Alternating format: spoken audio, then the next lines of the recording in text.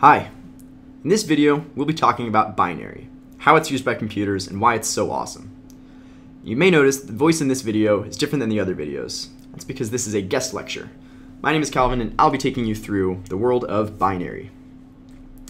So, remember that the binary number system is a number system with only two digits, 0 and 1. We can represent every number using just zeros and ones if we follow the binary numbering system. Now we call a binary digit a bit. So a bit is a value that can either hold 0 or 1. Every digit in a binary number is known as a bit. Now why is binary important to computers? Why is this relevant? Well, it turns out that at the base of everything, at the very core level, computers are storing all data in binary. For example, if we look at this code, storing a character, if I have the line char x equals capital A, in our heads, we're thinking about the variable x holding the value a. And that's totally fine. We can think of it that way when we're programming. But in the computer, at the base of everything, the computer's not actually storing some symbol that looks like an A at the base of the computer. It's actually storing a string of zeros and ones that represent A. Now why would the computer be doing this? Why is it better to only use zeros and ones? Well, it really boils down to being as simple as possible at the hardware level. We don't want to have too much complexity going on when we're storing and reading data. So let's look at the bottom of a CD, for example. Here we see that if you look really closely at a CD, it kind of looks like Braille. It's really just a bunch of bumps and valleys on the surface of the CD. So when the computer's reading this, it can actually read data off of this as zeros and ones. Let's take this little section, for example. When the computer is scanning this CD from left to right, it can see this bump as a 1, this valley as a 0, and this next bump as a 1. Now what's really happening when a computer reads a CD is a bit more complicated than this, but it really just boils down to this. It's a lot like Braille. The reason we do it this way is, imagine if you were the computer and you were trying to get a bunch of data off of the surface of this CD. If you closed your eyes and ran your finger along the surface of this CD, wouldn't it be a lot easier to tell whether your finger is touching a bump or a valley than it would be to tell whether your finger is touching a symbol that looks like an A versus a symbol that looks like a D, for example? It's a lot easier to say, hey, this is a peak, I can interpret this as a 1, this is a valley, I can interpret this as a 0. And what's really cool is we're constantly finding better and better ways to represent lots of ones and zeros. We can do it with bumps on a CD, we can do it with voltages in a circuit, we can do it with high or low frequencies in a radio wave, etc. We're constantly finding new ways to represent ones and zeros. What's cool is no matter how we're representing these ones and zeros on a physical level, the end result on the software level is the same. So, how much data can we really store with all these zeros and ones? Well, it scales up quickly. So if we have just a single bit, just a single 0 or 1, there's only one thing we can store, true or false. Those are the only values we can really have. However, if we have a byte, which is 8 bits, that's how many bits it takes to store a full character in Java. Then we go up to kilobyte, which is 2 to the 10 bytes, and that can store a full paragraph of text.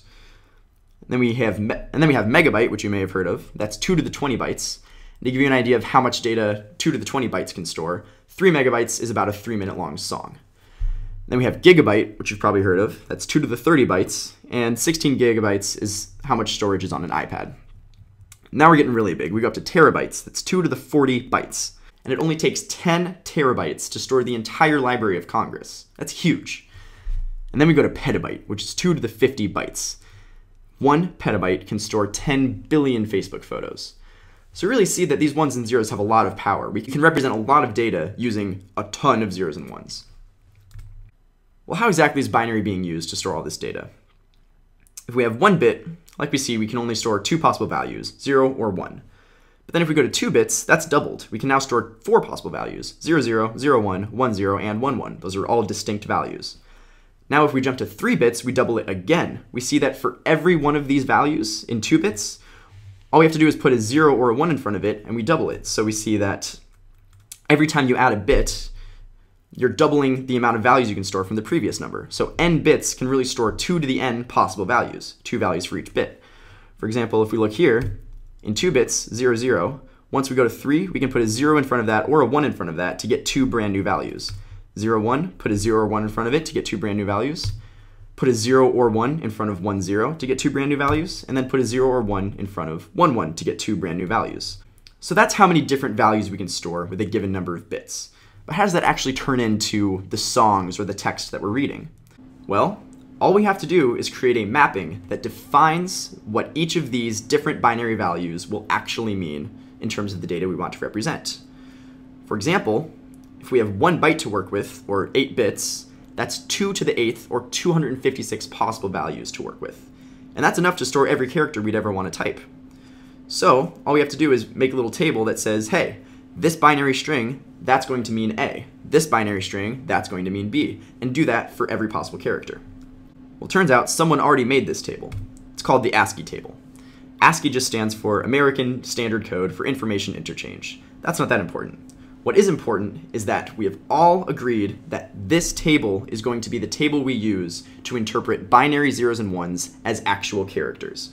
So this table says that this binary value 1000001, which turns out to have the decimal value 65, that is going to represent the character capital A.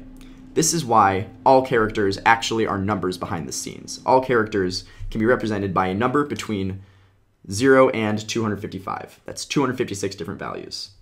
So this table is the one that everyone has agreed upon. We've said, hey everyone, this binary string, that means this character. This binary string, that means this character.